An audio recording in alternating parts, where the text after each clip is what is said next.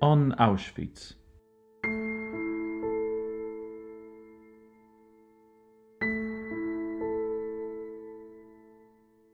The history of Auschwitz is exceptionally complex.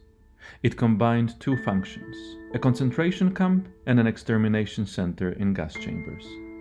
Nazi Germany persecuted various groups of people there, and the camp complex continually expanded and transformed itself. In the podcast On Auschwitz, we discuss the details of the camp's history and our contemporary memory of this unique place.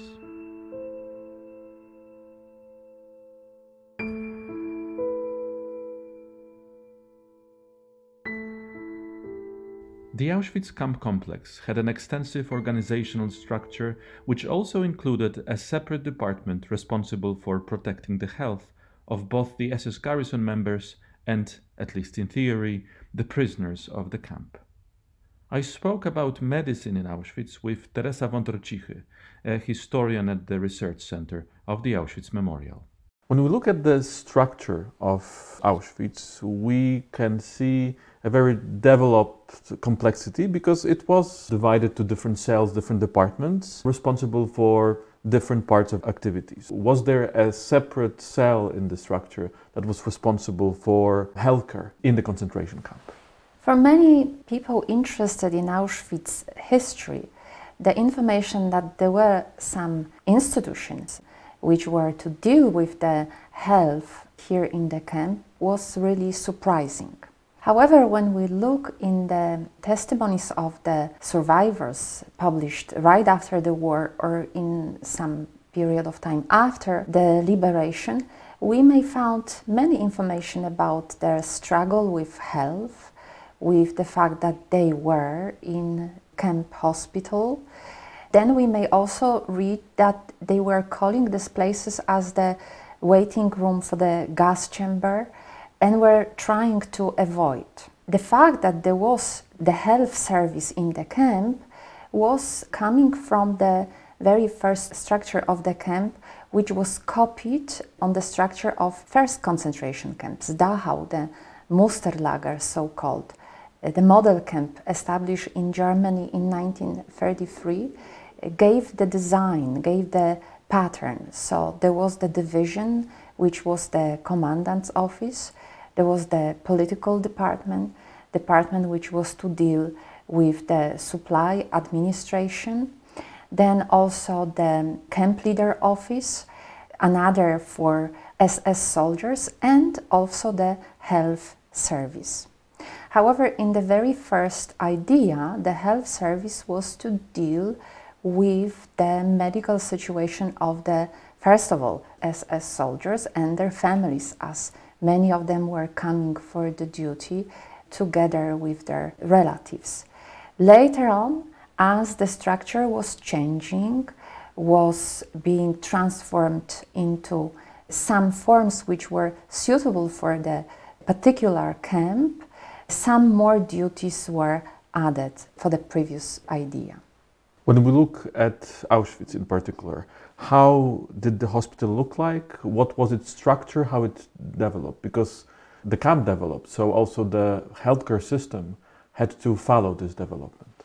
The first Polish prisoners deported to the camp in June 1940, they were located in the buildings of the tobacco monopoly outside the structure.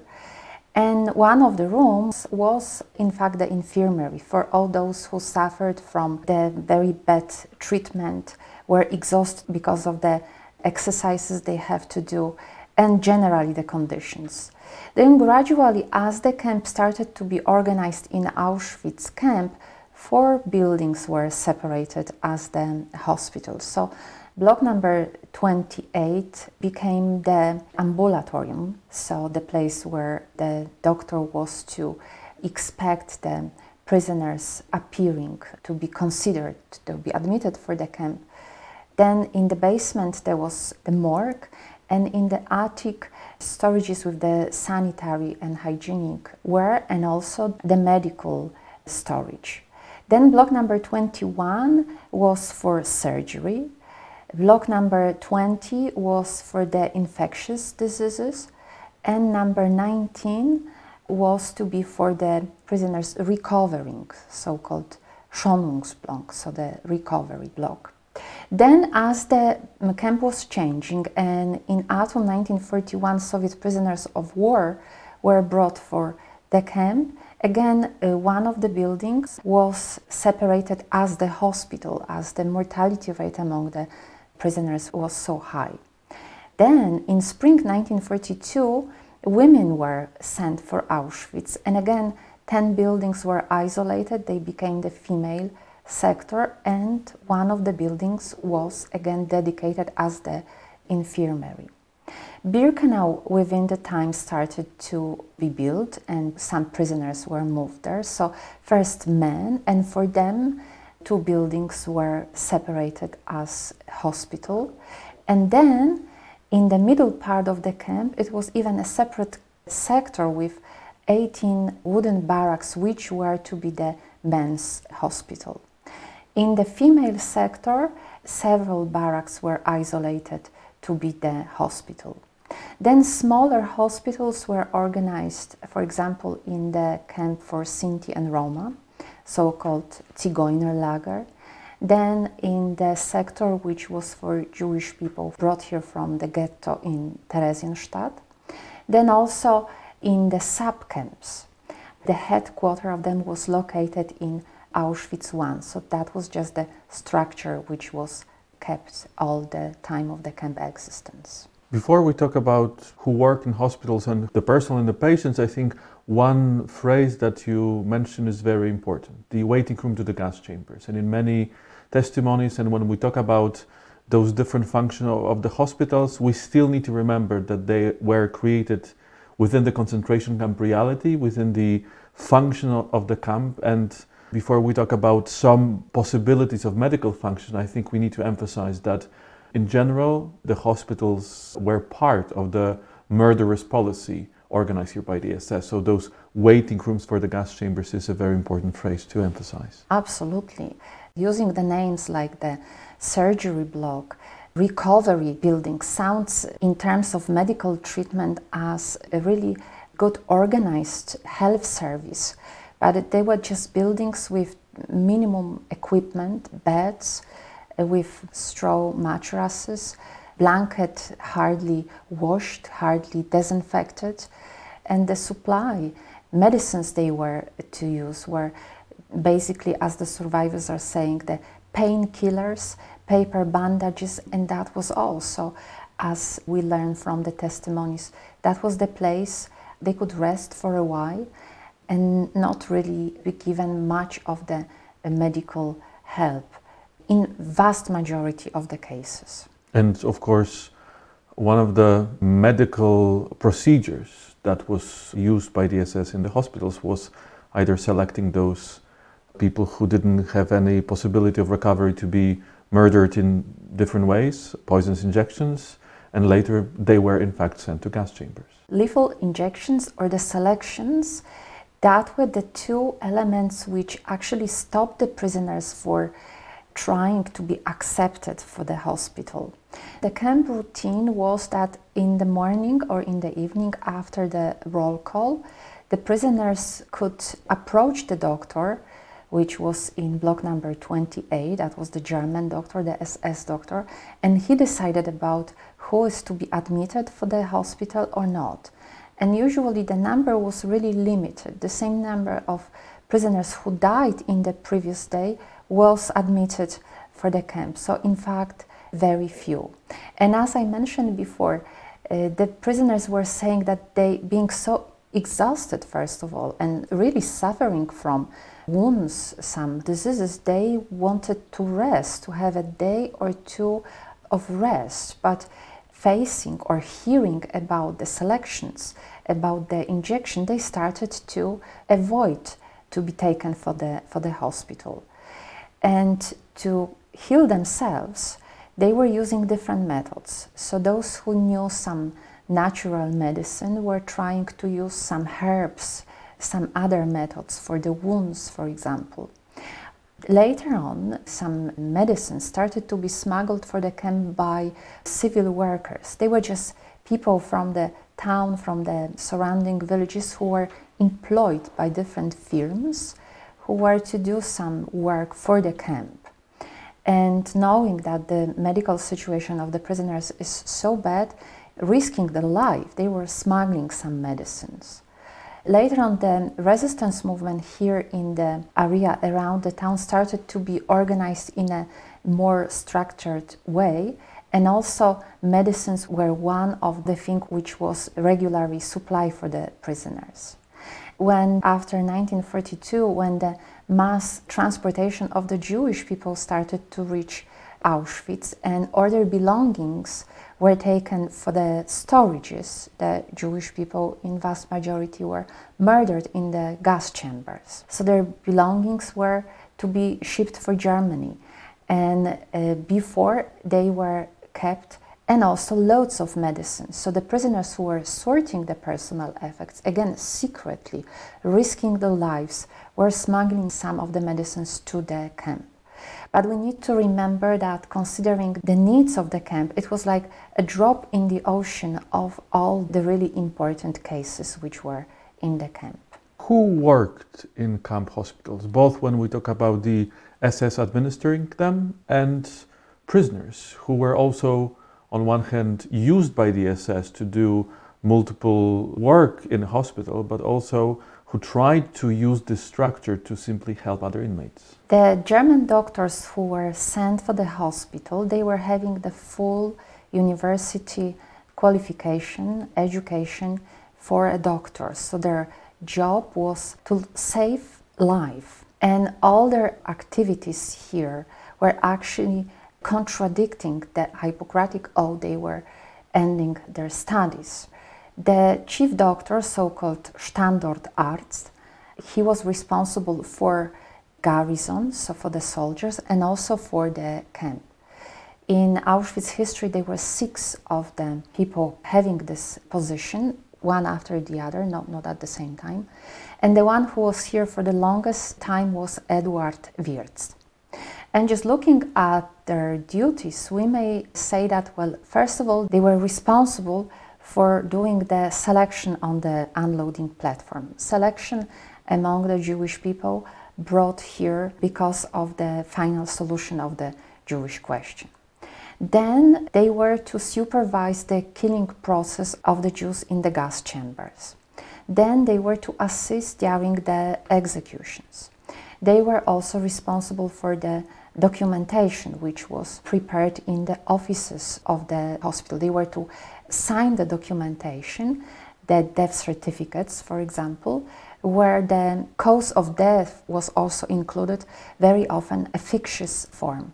And also some of them were here or were specifically coming here to focus on medical experiments. There were also SS soldiers with some medical training, with some medical preparation.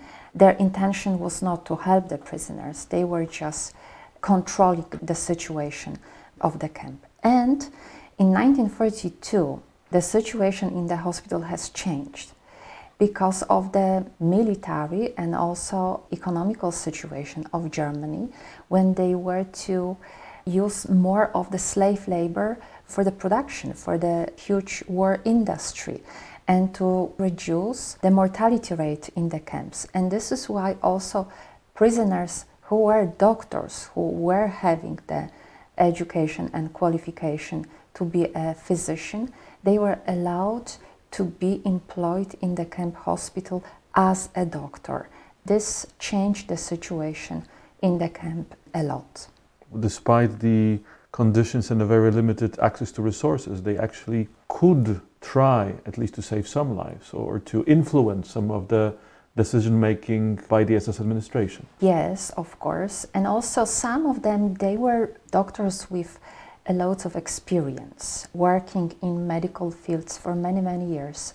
So using their knowledge, using the very basic camp equipment, this very basic medicines, or like the surgeons for broken limbs, they did whatever they could to help the prisoners. In some cases it was successful, in some was not, because the diseases, the medical troubles they were having were usually combined of several, so to heal the prisoner was really challenging for the doctors. What was the medical and health situation in the camp? What were the most common diseases? Because of course when we look at the camp we may expect hunger to be a very important thing that causes malnutrition, that causes different medical problems, but I believe that when we look at the concentration camp as a whole, there will be many different medical problems caused by many elements of the camp's operation. First of all, the prisoners were suffering from broken limbs. They were also suffering from running sores. Then when the weather was changing, again colds, infections, pneumonia, frostbite. The catastrophic sanitary situation brought different type of skin infection, scabies. They all suffered from boils, abscesses, sores caused by the vitamins deficiency and infections. Then epidemics. Epidemics were so dangerous here in the camp. One most of the survivors are mentioning is the typhoid fever, which was spread here by the insects. It appears most probably in 1941 and then was actually all the time in the camp with the different intention. Then the prisoners were also suffering from tuberculosis, malaria, spinal meningitis, pemphigus, dysentery, disorder of digestive tracts, and as you mentioned already, the starvation sickness because of the limited portions and also lack of vitamins. So the starvation sickness was usually accompanied by diarrhea, swelling of the legs, impaired vision and impaired hearing, memory loss, nervous breakdown, and first of all, extreme exhaustion. So there are a number of diseases, but when you mention epidemics and you mention contagious diseases, I believe this is something that also changes the situation, because while with malnutrition and broken limbs and many diseases that resulted from this, the SS didn't get so much affected. But with contagious diseases, typhoid fever and many others, this was already also a threat to the SS guards that had contacts with the prisoners. So how did the SS dealt with the threat of epidemics? Some of the survivors are saying that actually the fact that it was a really frightening situation forced the SS to be more active in stopping disease, especially the typhoid fever. For example, in 1941, when the disease appeared in Auschwitz I, first they announced the isolation of the camp. During the selection, over 700 prisoners were killed in the gas chamber in Birkenau.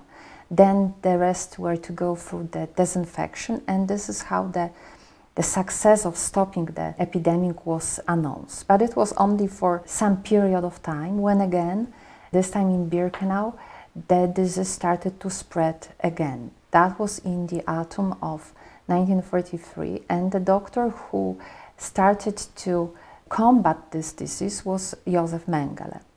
His idea was to start with the disinfection, and in one of the buildings, 600 prisoners were isolated and they were sent for the gas chamber. They were murdered in the gas chamber.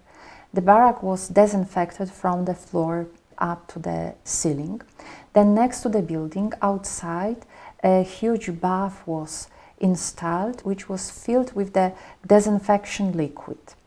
And the prisoners were to undress, their clothes was taken for disinfection, and they have to go into this bath to soak with this liquid, and then after wait outside until the group of prisoners went through this disinfection in this liquid, and then they were let inside the building. They were distributed the new clothes, disinfected, which was supposed to be clean and safe for them. But in fact, standing outside in the cold, after being in this liquid, caused that they started to suffer from different type of colds, pneumonia, and so on. Then the skin troubles, which I mentioned again, started to be irritated by this very strong chemical substances. So, well, they stopped typhus, but the mortality rate started to get higher because of the exhaustion.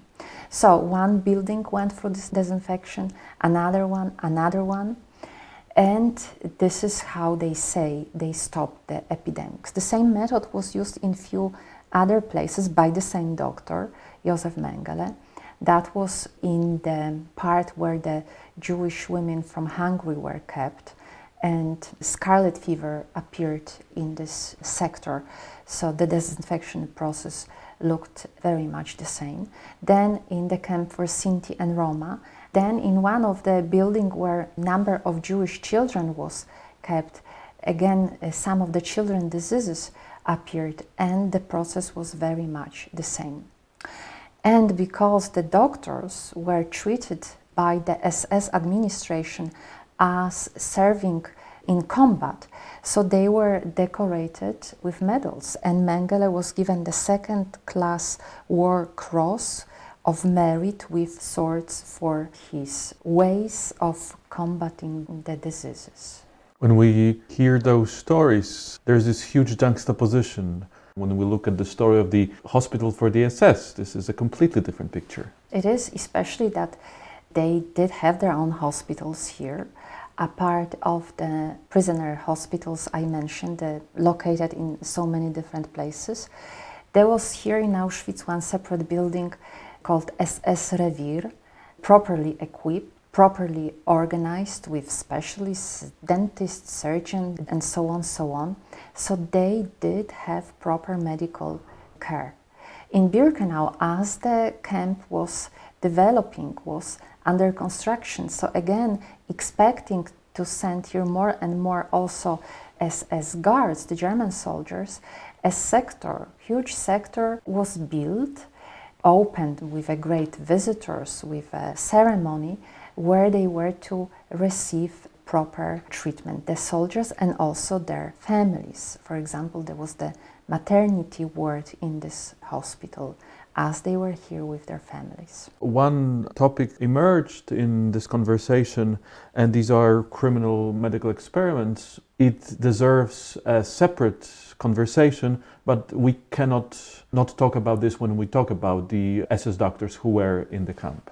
The variety of people deported here, a variety in terms of age, from babies born here in the camp to elderly people, and also people deported here from different parts of occupied Europe, started to be considered by the German doctors and German universities, some institutions, as a great opportunity, this is how they call this, to pursue better results of the experiments they were already involved or they were planning to start, but they were not having material enough. So this is why some of the physicians, having really great university education, also the titles, they were applying for the possibility to conduct here the experiments. It was to be accepted first of all by the main office of the concentration camp, by the chief doctor of the SS. So it has got the, let's say, scientific approval and also the financial. So they were not volunteers, they were not some people with absolutely crazy ideas. They were to prove in a written form that whatever they want to achieve, it is to be valuable for either medicine, for Germany as a country and the future plans. And it was sponsored, it was paid by the state. But I believe that will be a great topic for another conversation.